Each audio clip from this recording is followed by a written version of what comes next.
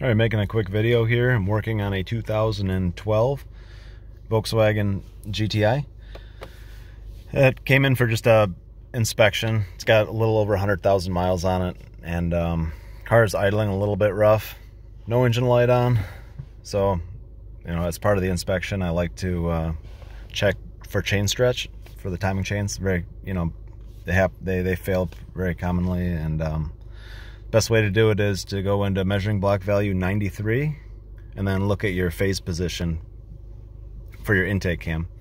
And this one is at negative 4.59 degrees. And usually you want under 4 degrees. It's just indicating that the car is trying to overcompensate for a stretched chain at the phaser, at the cam adjuster. So this is going to be needing chains pretty soon. It still has the original ones. It's around 100,000 miles, and they update to a better style chain and also the tensioner. So that's it.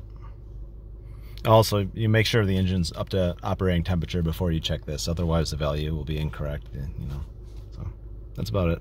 All right.